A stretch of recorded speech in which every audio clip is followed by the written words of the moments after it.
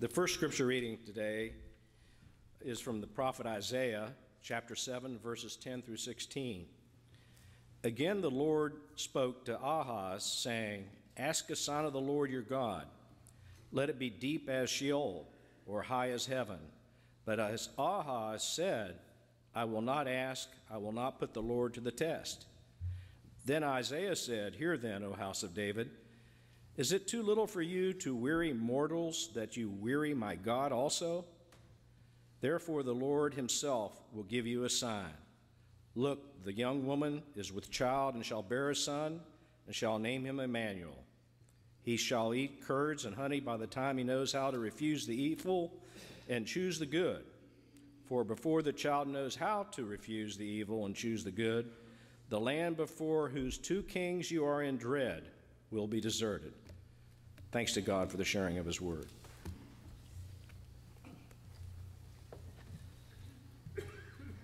The anthem the choir is going to sing today was written in October of this year. It was commissioned by the Chancel Choir in honor of David Robinson. David was a founding member of the congregation here. For 10 years served as my predecessor as the choir director.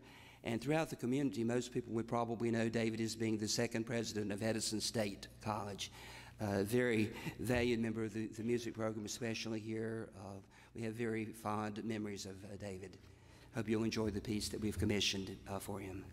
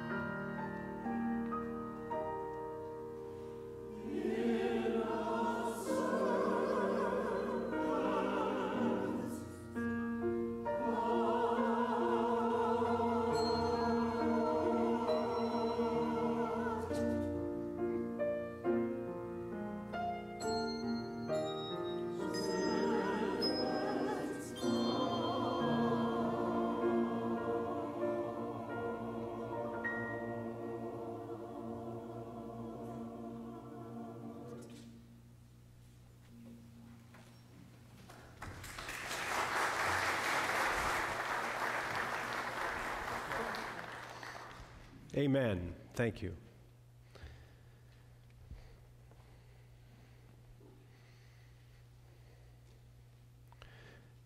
And now we hear Matthew's version of the Christmas story.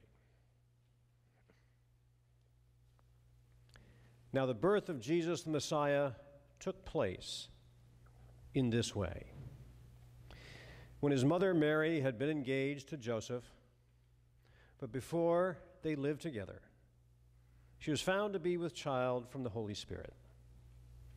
Her husband Joseph, being a righteous man and unwilling to expose her to public disgrace, planned to dismiss her quietly.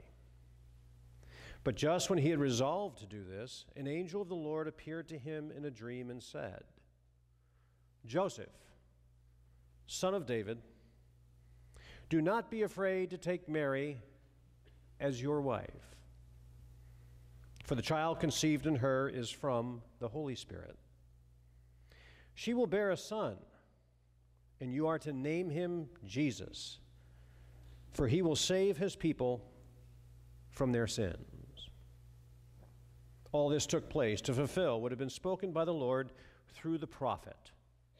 "Look, the virgin shall conceive and bear a son, and they shall name him Emmanuel," which means God is with us. When Joseph awoke from sleep, he did as the angel of the Lord commanded him. He took Mary as his wife, but had no marital relations with her until she had borne a son, and he named him Jesus. Oh, thanks and praise be to God, who gives us this word of hope and life and inspiration. May it be the guiding light in this, our Christmas season, and all the seasons of our lives. Amen.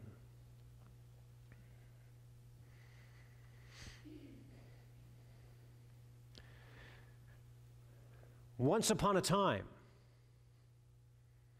almost 3,000 years ago, there lived a king, a great, benevolent king. And the people of his kingdom loved him deeply. You see, he brought great prosperity to the land.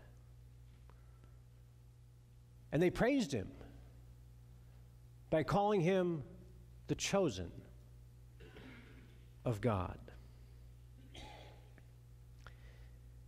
And yet, even with all that prosperity in the land,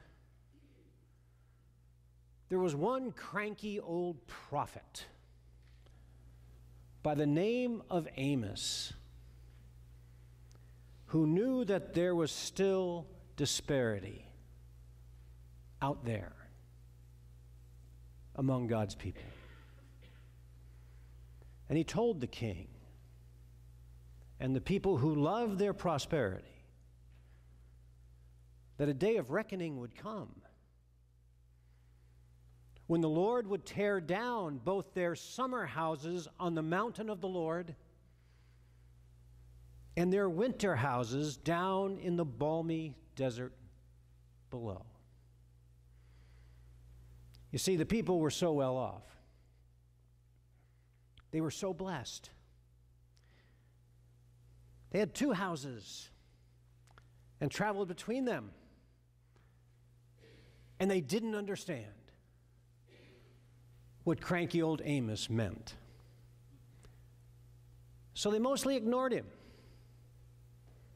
And they knew that if he kept up with this nonsense, the king's soldiers would eventually hassle him, maybe throw him in the dungeon, and shut him up. The years passed. The nation remained in its great prosperity. But this great beloved king contracted leprosy, and he had to hand the kingdom over to his son. Now, with no medical science, Leprosy was considered a curse from God brought upon the wretched. And this confused the people. How can this be, they thought? How could it be that this benevolent king who's brought us great prosperity and has been so good, how could it be that he could be inflicted with the curse of God? Yet, the son's policies followed the policies of his father, and the prosperity continued. And when you have everything you need and more, you don't worry as much about those theological questions. You let them fall by the wayside. And they forgot about the old king because now they loved the king's son who was just as good. One day, that old king, in isolation now, died from his leprosy. And the person who was once his personal court prophet, who is now serving his old king's son, remembered that king and went to the temple that day and mourned his king's death. And he recorded what happened. In the year King Uzziah died, I saw the Lord sitting on a throne, high and lofty, and the hem of his robe filled the temple. Seraphs were in attendance above him. Each had 6 wings. With 2 they covered their faces, and with 2 they covered their feet, and with 2 they flew. And one called to another and said, Holy, holy, holy is the Lord of hosts. The whole earth is full of his glory. The pivots on the thresholds shook at the voices of those who called, and the house filled with smoke. And I said, Woe is me! I am lost, for I am a man of unclean lips, and I live among a people of unclean lips. Yet my eyes have seen the King, the Lord of hosts. Then one of the seraphs flew to me, holding a live coal that had been taken from the altar with a pair of tongs. The seraph touched my mouth with it and said, Now that this has touched your lips, your guilt has departed and your sin is blotted out. Then I heard the voice of the Lord saying, Whom shall I send, and who will go for us? And I said, Here am I.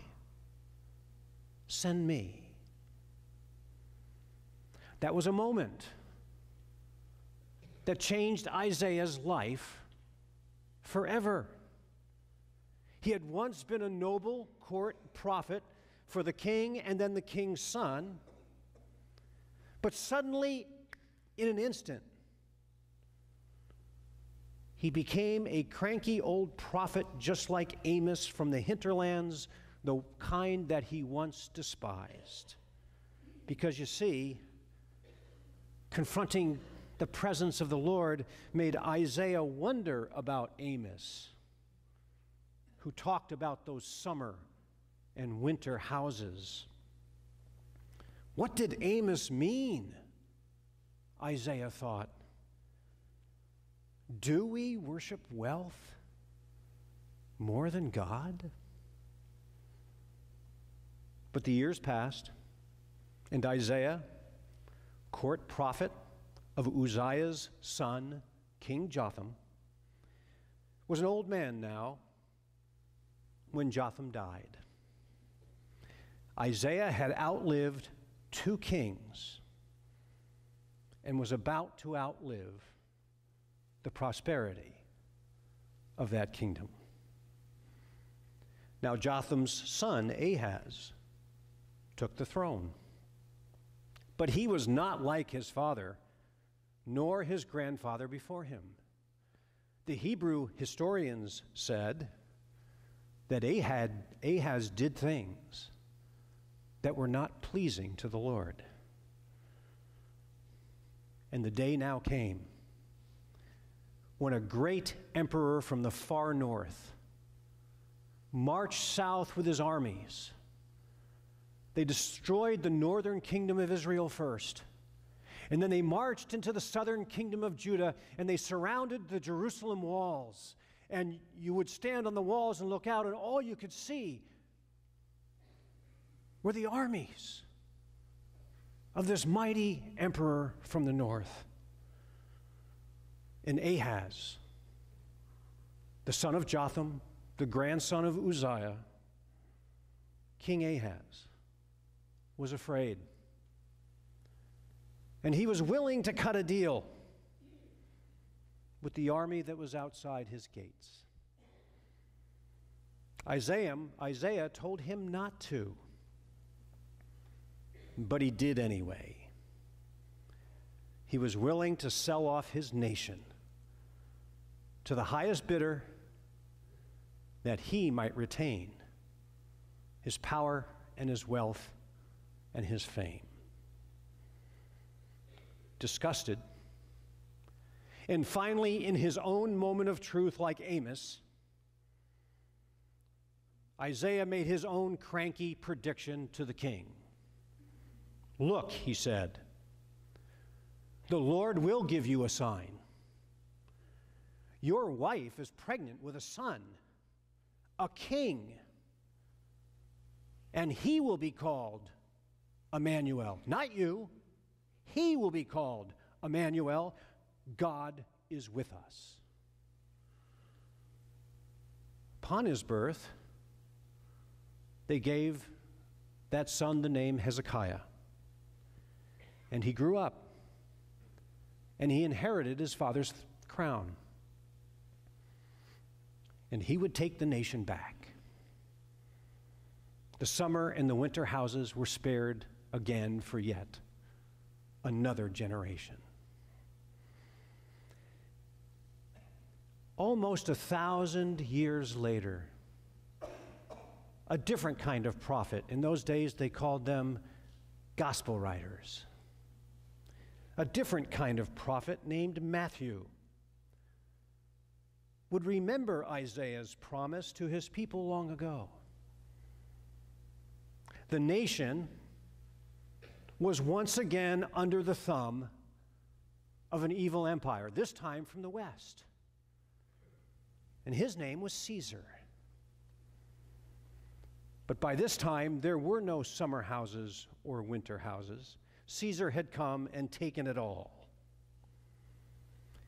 And the king that they did have, his name was Herod. He was just Caesar's puppet. And like Ahaz before him, he did everything he could to appease the emperor and keep his wealth and power and fame. And like Isaiah had said to Ahaz so long ago, Matthew repeated the same words and the same prediction right in Herod's face. The Lord will give you a sign. A young woman is pregnant. He will be named Emmanuel. Because you see, God is with us again, and has always been. But this time, the promise was not about summer houses and winter houses. The promise is not about the model car we drive, or the trappings of national prosperity, or the politics of what all that means.